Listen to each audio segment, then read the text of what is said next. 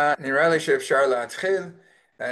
תודה שהצטרפתם. בעצם מה שאתם רואים במסך זה, אתם יכולים לראות שזה השיעור העשירי שאני מעביר בבן גוריון, העברתי את זה השבוע, וזו הסיבה שבחרתי לעשות את זה. נדבר על מניפולציות. איזשהו קשר אפשר למצוא בתוך פרשת השבוע. יש את הפסוק על חילול השם, ולא תחללו את שם קודשי ונקדשתי בתוך בני ישראל, אני השם מקדישכם. הספורנו מסביר ומאחר שאתם רואים את פעולותיי, על זה השלמות. זאת אומרת, הקדוש ברוך הוא אומר לנו שהוא מושלם, אז מה שהוא עושה זה מושלם והשלמות והטוב, ואז אנחנו צריכים להידמות להשם, ואז הוא אומר אל תחללו את שם קודשי בפעולות חסרות ומגונות. אז זה אומר שזה איזשהו ציווי כללי שאומר שאנחנו צריכים להיות בני אדם ישרים וטובים, ועם זה אנחנו מגיעים לעניין של המניפולציות. האם זה חילול השם? האם זה מה שהשם היה עושה? אז קודם כל כמה שאלות שאנחנו ניגע בהן.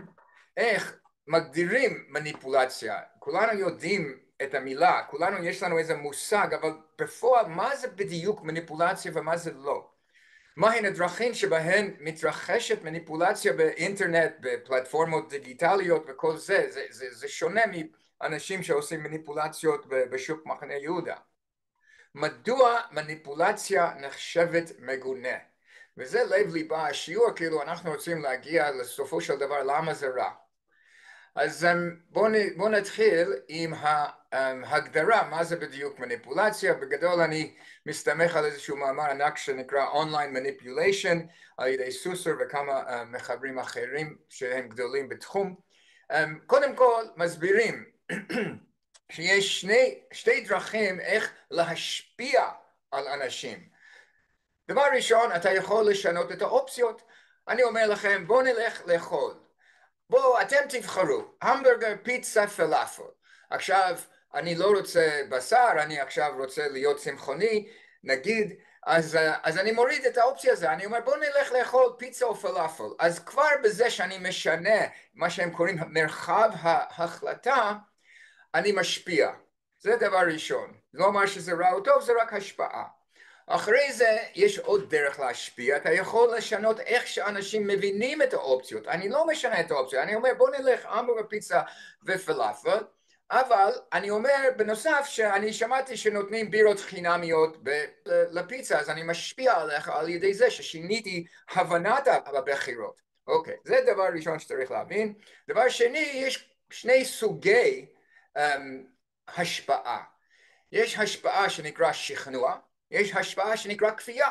בואו ניקח לפני הדוגמה. אז מה שכתוב פה, שכנוע is the forthright appeal. אני פונה אליכם בכנות, אני מסביר את עצמי, אני מסביר מה האופציות ולמה אני רוצה א', ב' וג'. אז עם הסיבות האלו, אתם תבחרו. אין כאילו לחץ פה, אני פשוט מסביר. יכול להיות שאני אומר, אבל אני רוצה פיצה בכל זאת, אני יכול לזרוק את זה, אבל עדיין כל ההחלטה על השולחן אתם בוחרים לפי איך שאתם רוצים. לעומת זאת יש את הכפייה, אני אומר לא, או לא הולכים לפיצה או לא הולכים.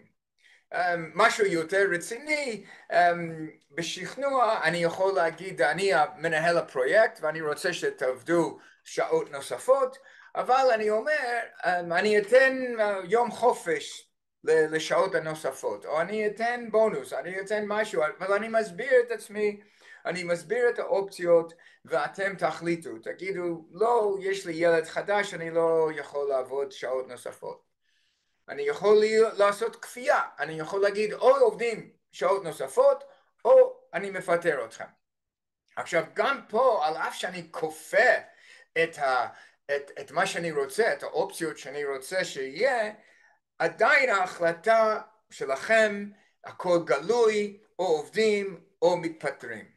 בסדר. עכשיו זה שונה לחלוטין למניפולציה. Manipulation is the intentionally targeted introduction of hidden influence. זה אנחנו מכניסים השפעה נסתרת שמערערת את כוח קבלת ההחלטות של אדם אחר. אני לא אומר לכם שאני רוצה שתעבדו שעות נוספות, אני פשוט גורם לזה איכשהו שאתם לא רואים. וזה גם דרך אגב המניפולציה או ההגדרה של מניפולציה, זה לא משנה אם זה לטובתכם או לרעתכם. זה עדיין נחשב מניפולציה ברגע שאני לא מגלה מה אני עושה לגרום לכם להחליט מה שאתם מחליטים. זאת הבעיה. ואז גם, אז פה אתם יכולים להגיד, זה רמאות, אתה פשוט משקר. לא, רמאות זה כלי אחד של מניפולציה. יש הרבה דרכים איך לעשות מניפולציה, בשקף הבא נראה חלק מהם. אז לסיכומו של דבר, שכנוע וכפייה עדיין משתמשים עם התודעה שלך, כאילו אתה מודע לזה, אבל מניפולציה מערערת את היכולת הזו להחליט בעצמכם, ומה שרע בזה, it undermines autonomy, זה פשוט חותר מתחת האוטונומיה של הבן אדם, their sense of authorship over decisions, כאילו כל אחד רוצה להיות המחבר של החיים שלו, זה אומר שאני עושה את ההחלטות משלי, ברגע שמישהו לא כופה, אם הוא כופה אז בסדר, אני עדיין יכול להחליט, אני מתפטר או מה שזה יהיה, אבל אם מישהו עושה מניפולציה, זה אומר שאני לא עושה את ההחלטה, המניפולטור עושה את ההחלטה, וזה בעצם גורם שהוא מחליט מה זה החיים שלי. אוקיי, אז עכשיו, מה עוד יש בדרכים לעשות מניפולציות? קוראים לזה הטיות קוגניטיביות. סליחה, manipulation need not involve outright deception, זה לאו דווקא משתמשים ברמאות. The truth, האמת, גם אתה יכול להשתמש בזה, לשלוט על ההחלטות על ידי הטיות קוגניטיביות. זה מובא באופן חזק ביותר למודעות הציבור על ידי דניאל כהנמן ועמוס טברסקי. למי שלא מכיר, הם שני פסיכולוגים ענקיים ישראלים, שכהנמן הוא חתן פרס נובל בכלכלה קוגניטיבית. בכל מקרה, אז הם הביאו רשימה ארוכה של הטיות קוגניטיביות, זה רק חלק מהם, אם אתם תחפשו בוויקי יש מאות, לא מאות, עשרות, יש המון הטיות קוגניטיביות, אלו בצהוב הם שייכים לפלטפורמות דיגיטליות, אז בואו נעבור על שלושתם.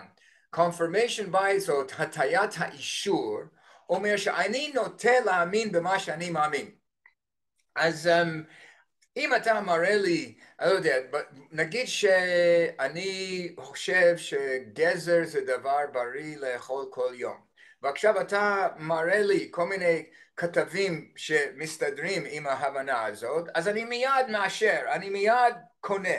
אז עכשיו, בינתיים זה לא רע, אבל אם אתה משתמש בידע הזה, למכור לי דברים אחרים ואני לא שם לב, ואתה, בוא נגיד שאתה רוצה שאני אבחר, אני לא יודע, ביבי, ועכשיו אתה מתחיל לשים על המסך שלי ביבי שאוכל גזר, אז זה כבר מתחיל לשחק עם הראש שלי, זה דבר אחד. הטיה שנייה זה נקרא הטיית העיגון. כשאנחנו מסתכלים על מחירים כדוגמה, אנחנו עוגנים מה זה יקר ומה זה זול על ידי הדבר הראשון שרואים. אז אם אני הולך לאמזון ועל המסך כתוב שם ספר ב$100, אז עכשיו אם אני רואה אותו עם פחות אז אני רואה וואו זה זול, אם אני רואה אותו יותר אז זה יקר. אני פשוט עושה עוגן על הדבר הראשון, ואז עכשיו אמזון משתמש בזה, והם יכולים לזרוק ספר עכשיו הוא במבצע של $50, אבל מי אמר שזה לא היה $50? הם משתמשים בעוגן או בהטיית העיגון לגרום לי לעשות החלטות שהן לא מבוססות על האמת. ויש את ה-availability bias, הטיית הזמינות, שאומר אני נוטה להאמין בדברים שהם זמינים. הם נותנים איזושהי דוגמה של כתבות על התקפות קרישים. אם אני רואה 1-2 כתבות על התקפות קרישים, אני אומר וואו, יש המון התקפות, אני לא הולך לים. האם זה נכון סטטיסטית? לא, אבל פשוט הראש עובד ככה. אתה מתחיל לקבל הודעות, כולם מצביעים ביבי, אז אתה אומר וואו, כולם מצביעים ביבי, אז כנראה כדאי לעשות את זה. אני סתם זורק דוגמאות כאלו ואחרים שמשתמשים בהם בפלטפורמות דיגיטליות. אתם יכולים לחשוב על אחרים. עכשיו, אם זה, עכשיו למה זה לא עובר לי? אוקיי. מה בדיוק הבעיה? מה הלא מוסרי במניפולציות? אז כבר נגענו בסיבה אחת, וזה האוטונומיה. אנחנו מעריכים אוטונומיה, שכל אחד מחליט בעצמו, כל אחד בעצם עושה מה שנראה לו. ברגע שאתה נכנס לאוטונומיה של מישהו, אתה מפר איזשהו עיקר של הבן אדם. עכשיו הם כותבים פה, ססר המאמר שציטטתי, autonomy is not the absence of influence. זה לא שאין בכלל השפעות בחיים, יש את הטבע, יש את הבית, יש את החברים והחברה והסביבה, וכל הדברים האלה הם כן משפיעים עלינו, אבל עדיין יש לנו את ההחלטה בידינו, עדיין אנחנו שולטים בעצמנו. To be autonomous is to be part author of one's life. אתה כותב את הסיפור של החיים שלך, אבל it is this authority of one's reasons that manipulation subverts. הסמכות הזאת שאני מחליט מה שאני רוצה להחליט, מניפולציה בעצם מערערת את הסמכות הזאת. מה זה אומר? זה אומר שוב פעם, במקום שאני אחליט איפה אני אוכל או למי אני מצביע, אתה עושה מניפולציות, ושוב פעם זה לא שכנוע וזה לא כפייה, זה מניפולציה, זה אומר שאני לא רואה מה אתה עושה לי. אתה משתמש בהטיות, אתה משתמש ברמאות, אתה משתמש בדברים על מנת לגרום לי לעשות מה שאתה רוצה. אז אני לא כותב את הסיפור החיים שלי. עכשיו הם ממשיכים ואומרים, ואז זה מערער את כל הדמוקרטיה. Since autonomy lies at the normative core of liberal democracies, the harm to autonomy rendered by manipulative practices extends beyond personal lives to public institutions. הכוונה פה שעל בסיס מה הדמוקרטיה? על בסיס שכל אחד ואחד בתוך המדינה בוחרת בעצמו מה לעשות, אבל אם יש מניפולציות, אז זה אומר שהמניפולטור בעצם בוחר את ההצבעות ואת מי ששולט במדינה. אז מניפולציה זה רע לאינדיבידואל, וזה גם רע לחברה, למדינה. אין דמוקרטיה אם מישהו אחד עושה מניפולציה על חלק רב מהציבור.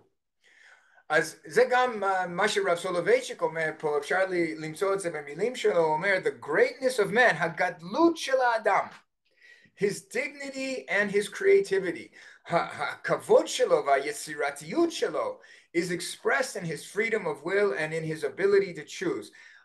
הכל זה מתבטא בבחירה חופשית, והרצון, הביטוי של הרצון שלי. יש לי אפשרות להחליט מה שאני עושה, ואז אם לא, אז אתה פשוט שולל את הגדלות של האדם, אתה פשוט מוחק את זה. זה מרב סולובייצ'יק. עכשיו יש שלושת הגדולים במוסר החילונית, קאנט, וקאנט אומר, when manipulated people are treated purely as means and not at the same time as ends. אחד מהנוסחאות של הצו הקטגורי של קאנט אומר, אתה חייב להתייחס לכל בן אדם כתכלית ולא רק כאמצעי. לפעמים אנחנו משתמשים במישהו, אבל עדיין אנחנו מתייחסים עליו כתכלית, כבן אדם ועם ערך בפני עצמו. אבל אם אתה עושה מניפולציה, לא אכפת לך ממנו. אתה פשוט משתמש בו לצרכיהם. אז זה הרעיון של למה קאנט היה אומר שמניפולציה הוא רע. ג'ון סטוארט מיל יש לו את העיקרון הנזק שאומר, המטרה היחידה אשר למענה אפשר להפעיל כוח בצדק כלפי כל חבר בקהילה המתורבתת בניגוד לרצונו היא כדי למנוע נזק לאחרים. אי אפשר לחפות עליו בצדק עשייה או הימנעות מעשייה, מפני שיותר טוב יהיה בשבילו. אז גם פה שומעים את הרעיון של מניפולציה, לא משנה אם זה לטובת הבן אדם או לרעתו. ברגע שאתה מנסה מניפולציה, פה הוא דיבר על כפייה, אבל אפשר לקרוא לזה גם בתוך מניפולציה, שאסור לך להתערב בחיים של אחרים, אלא אם כן הם יגרמו נזק לאחרים. והאחרון, אריסטו, יש לו מה שנקרא virtue ethics, שכל בן אדם צריך לשאוף להיות צדיק, טוב, ואז כמובן הוא אומר שמניפולציה זה דבר רע, וזה גם כולל גאווה. למה זה כולל גאווה? בגלל שזה כאילו המניפולטור אומר, אני יודע מה זה טוב לך. אז זה גאווה, מאיפה אתה יודע את זה? למה אתה שולל את האוטונומיה של הבן אדם אחר להחליט לעצמו? עכשיו כל זה, חוץ מרב סולובייצ'יק, אלו הגישות החילוניות. מה היהודים אומרים? אז יש לנו מושג שנקרא גניבת הדעת. הגמרא אומרת בעצמו, ואמר שמואל, אסור לגנוב דעת הבריות, אפילו דעתו של עובד כוכבים. פה זה אפילו זה מאוד חשוב, כי עובד כוכבים הוא כאילו הבן אדם שהוא הולך נגד היהדות וכל מה שאנחנו מאמינים. על אף שהוא עומד נגד האמונה היהודית, אנחנו אומרים אסור לעשות מניפולציות, אסור לגנוב דעתו. עכשיו מה זה לגנוב דעתו בכלל? הרמב"ם מסביר. אסור לאדם להנהיג עצמו בדברי חלקות ופיתוי, ולא יהיה אחד בפה ואחד בלב, אלא תוכו כברו, והעניין שבלב הוא הדבר שבפה, ואסור לגנוב דעת הבריות, אפילו דעת הנוכרי. עכשיו פה זה גם מאוד חשוב להדגיש כאן את העניין הזה של אפילו דעת נוכרי, בגלל שבזמן הגמרא, בזמן הרמב"ם ולצערנו הרב, לזמן משך ההיסטוריה של היהודים, הגויים הפעילו האפליה קשה נגד היהודים, והיה כאילו טבעי שהיהודים גם מפלים נגד הגויים, ואפשר לראות את זה פה ושם, אבל פה אנחנו רואים שאפילו שהנוכרים לא נוקטים דברים כאלו כלפינו, אנחנו אומרים אסור לגנוב את הדת, אפילו אלו שגונבים את הדת שלנו. ואז אומרים פה, ואפילו מילה אחת של פיתוי ושל גניבת דת אסור, אלא שפת אמת ורוח נכון ולב טהור. ואם זה לא מספיק, אז התוספתא מביא 7 גנבים, והראשון ביניהם גונב דת הבריות. חשבת ששודד בנק, מאפיה, כל מיני אנשים שגונבים הם הרעים? לא, הראשון הוא גונב הדת. מדהים. והריטב"א גם אומר גניבת דעתו של נוכרי, כתבו כיצד רבותינו בשם בעלי התוספות, שהוא איסור תורה. זה דאורייתא, זה לא סתם רעיון יפה, זה איסור דאורייתא דנפקא לן, מדכתיב לא תגנבו ולא תכחשו. מעניין שהרב הרש גם הולך בכיוון הזה, והוא מסביר לא תגנבו, אל תגנבו בעורמה כדי לזכות ביתרון שלא כדין, שהרי זה מושג הגניבה במשמעותו הרחבה. מילת כנף, ולהיעלם, זאת אומרת כנף זה להיעלם, כל מעשה הנעשה בחשאי ושלא כדין. אז פה להיעלם בחשאי זה בדיוק המילים שדיברנו עליהם להסביר מה זה מניפולציות, שאתה לא מגלה בעצם מה שאתה עושה. כבר נתקיימו בו סימניה המובהקים של גניבה. ואז הוא ממשיך ואומר לא תגנובו, כולל גניבת הדעת. מה שמאוד מעניין, הוא ממשיך ומסביר איך זה משפיע על החברה, והוא אומר לא תגנובו, מדובר כאן באותם סוגים של גניבה, שקר ושבועת שקר, היכולים לחדור בכל חיי המסחר והחברה. פה הוא מדגיש שזה לא עניין אינדיבידואלי, זה יכול לדפוק את כל החברה, והיהדות רוצה הרמוניה בכל החברה, לא רק בין בני אדם יחידים. ולא עוד, אלא שיכולים הם להיות האופי השליט באומה. ומתוך שהכל דשים בהם, וכבר ניטל מהם אות הקלון של הפשע, גדולה מזו, הם נחשבים אומנות הראויה לשבח ולכבוד. המדהים ברעיון הזה שהוא אומר שברגע שאנשים מתחילים לקבל את זה, הם מתחילים להעריך את זה, הם מתחילים לראות יצירתיות בזה. אז זה בדיוק מה שמצאו במחקר ב-Scientific American ב-2017. We found that unethical behaviors spread more or less quickly within a group depending on how creative those behaviors are. הוא אומר שמתפשט כל מיני מעשים מגונים, לא אתיים, לא מוסריים, ברגע שאנשים מעריכים אותם כיצירתיים. Unethical behavior is contagious when it is seen as normative and legitimate. אז בעצם זה בדיוק מה שהרב הרש אומר, כאילו במילים אחרות הוא אומר, אנשים מעריכים, וואו, זה היה קשה לעשות, בנית איזושהי מערכת machine learning, השתמשת בהטיות קוגניטיביות, וואו, זה פשוט אומנות, אז מה רע בזה? ואז אנשים מתחילים לעשות את זה עוד ועוד יותר. אז הם כותבים, so next time you find yourself smiling at someone who was able to get around the rules, הפעם הבאה שאתה מחייך על מישהו שעקף את החוקים באופן יצירתי, make sure you do not lose sight of the fact that he or she may have crossed ethical boundaries. אז צריכים להיות בטוחים שלא מדובר על מישהו שחצה את קו המוסר.